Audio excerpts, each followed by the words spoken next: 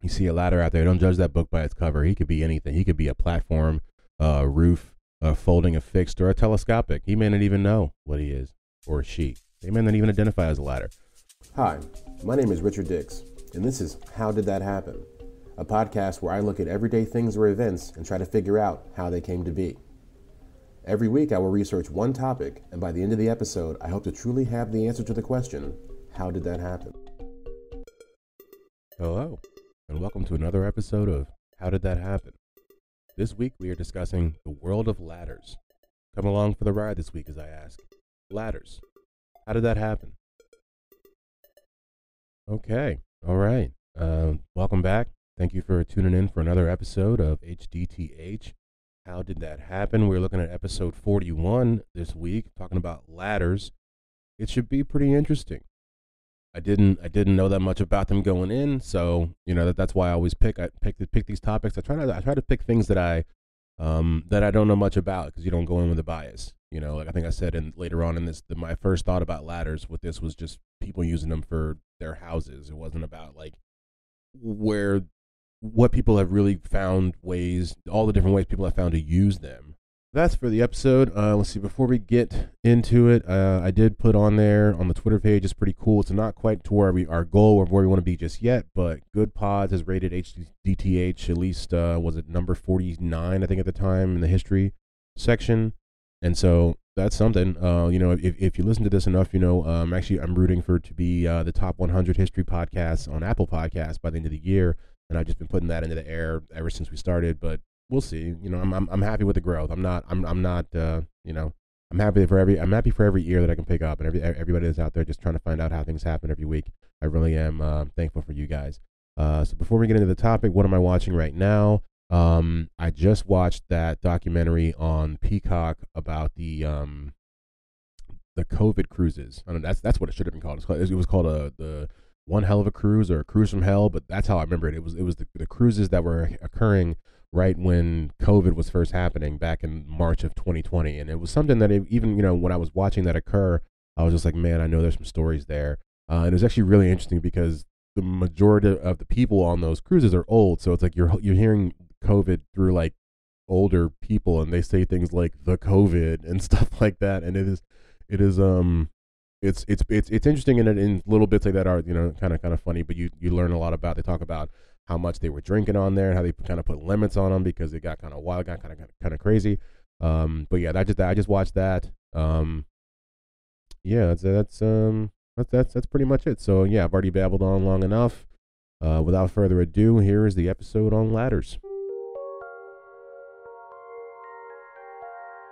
So a ladder is defined as a vertical or inclined set of rungs or steps.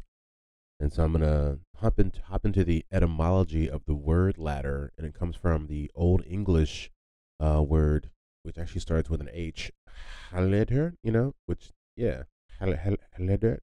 which means steps. And so, like many Old English words, ladder comes from Old German, in this case, Leiter in modern German. There are typically two types of ladders, and this is something that I didn't really think about beforehand, but they break down into two groups. You have the rigid, and then you have the flexible. So that's really the whole, like, yeah, that's the entire breakdown of ladders, if you will. So if we're gonna get into the history of ladders, no one really knows when the first ladder was invented, which is something that pretty much everybody can agree on when all the articles and videos that I watched.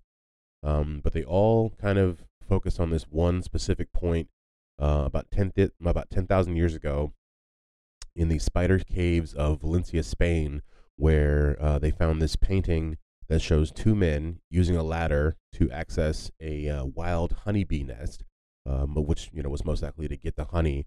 And the painting shows a flexible ladder. So we talked about the two different types. A flexible ladder that was made up of some kind of grass. Now, they said that multiple times, and I don't know. Maybe it's just because I'm a bigger guy. The idea of a grass ladder sounds like just like an oxymoron to me. It just doesn't seem like that would ever. I haven't met the grass, I think, that could hold me, I guess.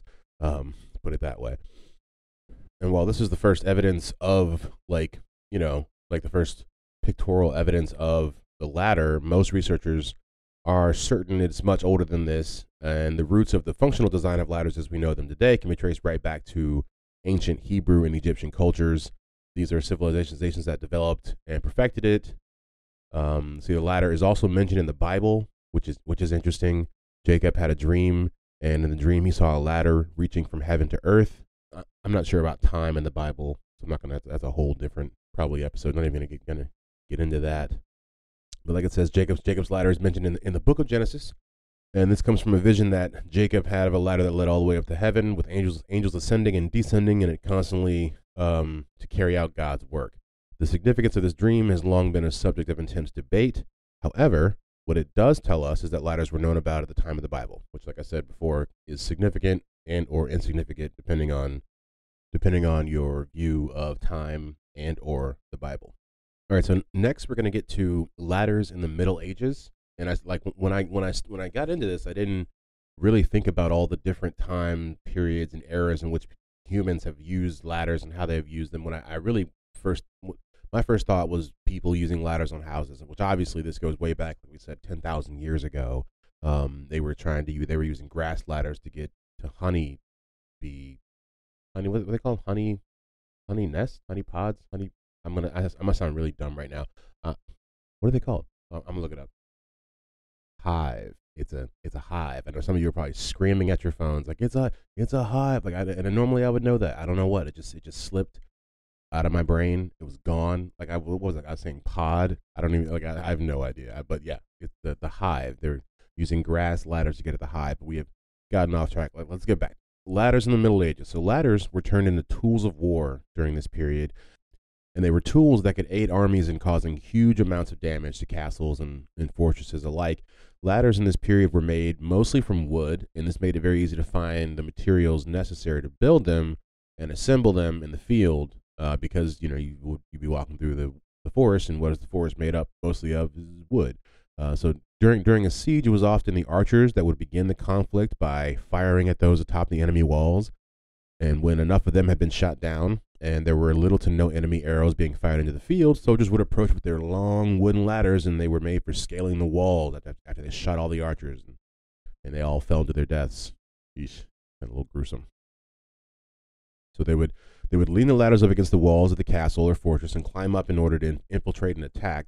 And the scalers had to be fast, as they often were, and they had that allowed them to reach the top of the ladder at amazing speeds, because I guess people were still trying to shoot them down. And because really, it's not that an advanced level of a technology. It's like we killed some people, so we're going ladder, up against the wall, and now we're just gonna climb this ladder.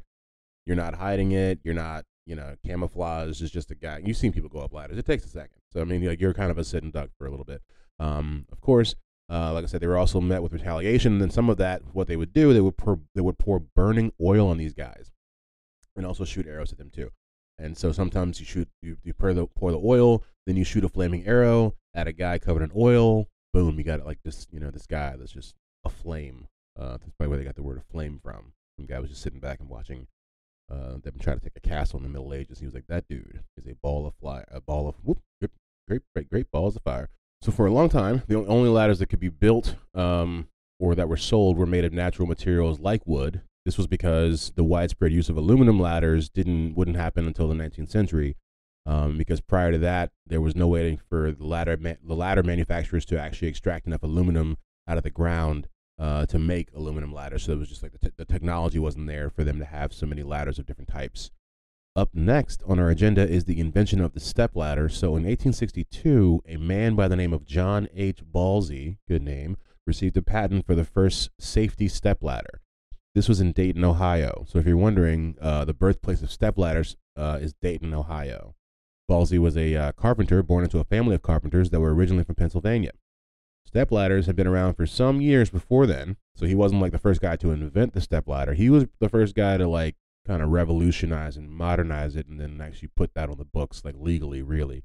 The main change that he did was he turned the rounded rungs of like a normal ladder into flat steps like the ones we have today. And this is the version of the stepladder that took off and became, he became very wealthy for that. He also, he also had another part. Let's see. Yeah, like so. Another thing he did as well was he put hinges at the top of the ladder, which enabled the back supports to be folded in order, to fold away, basically, which is what we also have the same way. So he took a ladder which was just rounded rungs and no like fold away real principle. He basically added that the flat steps and also the hinges to actually fold away the flat steps. So he is like the godfather of step ladders. So the next time you are getting on a step ladder, or this holiday season when you're putting the star on top of that tree and you're like, where's the step ladder? Where's that John H. Ballsy? That's just think of him.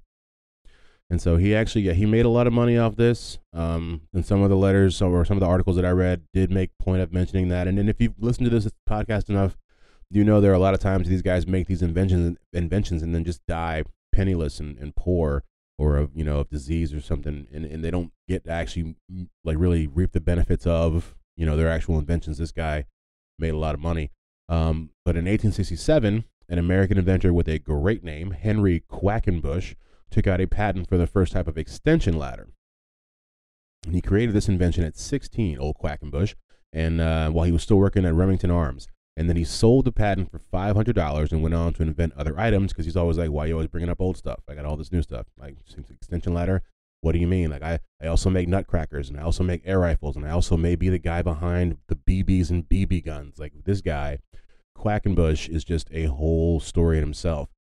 A couple episodes back, there we talked about tools named for people, and I started rattling off some different tools and stuff like that. And I'm kind of going to do the same thing with ladders right now, because I did not know there were so many different types of ladders. Now, I don't have the definitions for all these or really any of these. I just saw a list of ladders and I was just like, no way. So we have the attic ladder, we have the assault ladder, we have the bridge ladder, we got chicken ladders, counterbalance ladders, telescopic ladders, folding ladders. I'm going to drop the ladders now and just give you the adjectives. We got fixed, hooker, pomper, pompier, platform, step, roof, orchard, frame, vertically rising, X-frame. Wonder if that's one like a superhero ladder. But yeah, so that's just to show you that there's more than meets the eye when you see a ladder out there. Don't judge that book by its cover. He could be anything. He could be a platform, roof, folding, a fixed, or a telescopic. He may not even know what he is, or she. They may not even identify as a ladder. So let's see. This next one I got here may or may not be. I saw it in one place, and I've never been to Europe, so maybe the 5 people that I have in Europe to listen to me could drop me a line and let me know if this is real or not. But they have ladder classes in the UK, in the European Union, and they divide ladders up into different color-coded sections based on their uses by whether they are domestic or commercial. And I thought that was pretty cool, but I didn't really see too much more information about that afterwards, so I was like, this article's pulling my leg, so I don't know. But I'm interested. The next couple of listings, we have this. What we're going to talk about now is ladders in pop culture, or like the ideas behind why ladders can be bad luck.